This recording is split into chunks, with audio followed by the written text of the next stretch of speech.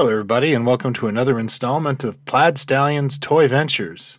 And this week we've got a special episode in that we're going to feature another vintage toy catalog, this time from toy maker Azrak-Hamway, or AHI as it's called. I chose this one because I have a bit of a predilection with the company, and I think it's highly underrated in the collector market. I've, of course, written a book about the toys made by this company, and the first issue of my magazine, Toy Ventures, was based on it as well.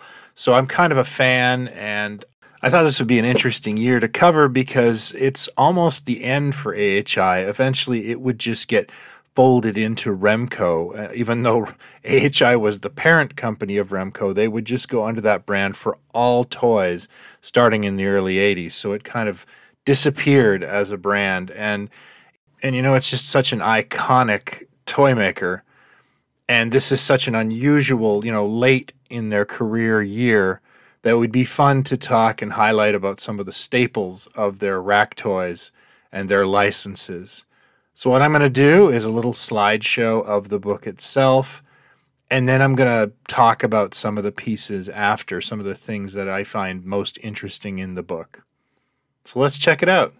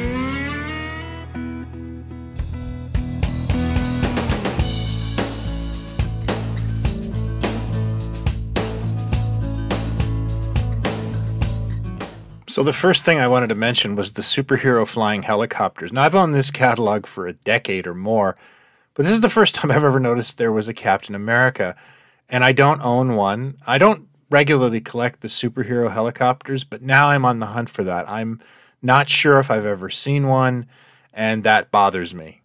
Following up that with the superhero stunt planes, I've seen the Hulk before, I've certainly seen the Batman and Spider-Man, but the Cap one is kind of new to me. The artwork on that looks a little mock-up-ish, so I'm not sure that ever got made. This is obviously in reaction to the CBS TV movies of Captain America. All of a sudden, he just got a ton of merchandise in the late 70s, just like Spider-Man and Hulk did. And this is really interesting to see how much Cap is in here.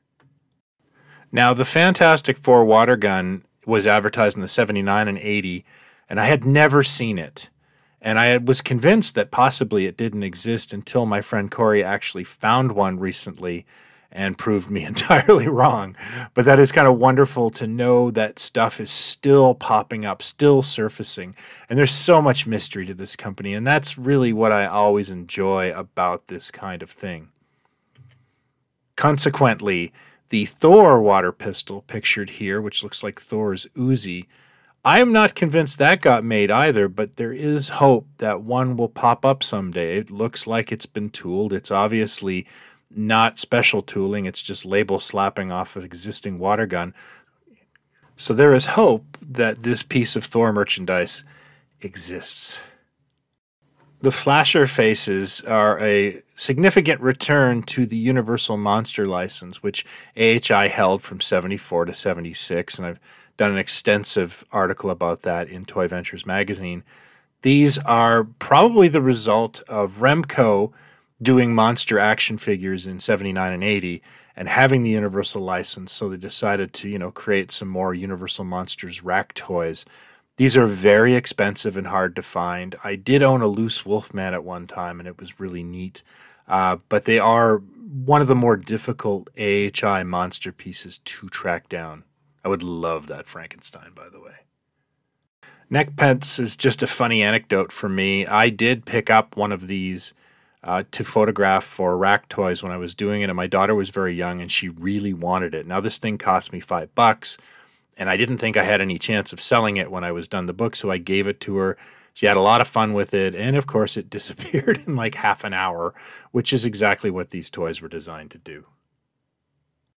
The Kiss microphone might be one of the rarest toys in this catalog. It is a holy grail to Kiss collectors.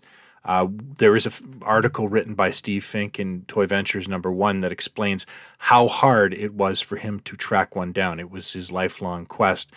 It is a really neat item. I'm not the world's biggest Kiss collector, but what's more logical than a Kiss microphone? It's weird to see the Lost in Space robot is still being marketed in 1980. AHI picked up this license, I think, in 76 or 77. It was probably due to the popularity of the show in syndication. And they actually made a couple of Lost in Space toys that are very rare. But to see this still being marketed 3 years later means that they must have sold a lot of these. Superhero parachutists are definitely an obsession of mine. And it's nice to see Cap now in the assortment in 1980. That is a mock-up of the card. The actual card art is much different, although the design sense stays the same. I love these things. I did get someone from AHI to admit that all they really were was a cheap workaround for action figures. They really didn't care if the kids lost the parachutes. Then they knew they would use the toy as an action figure, and that's what they were doing. I love that.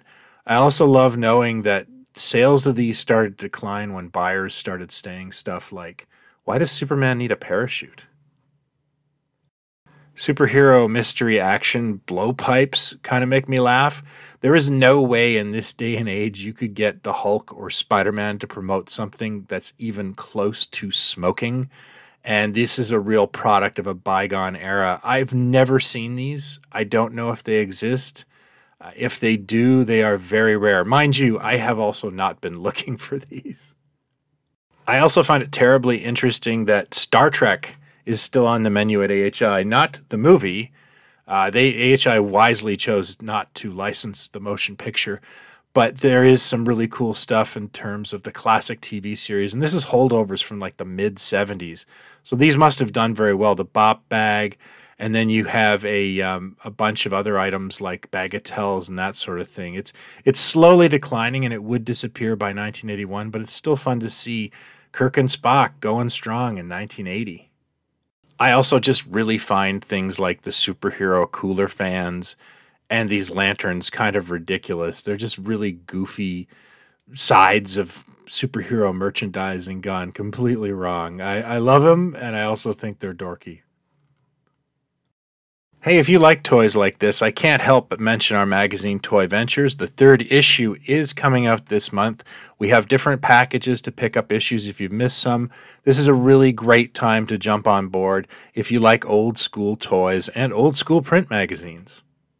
There is a link in our description to our magazine page and our store if you are interested. Thank you.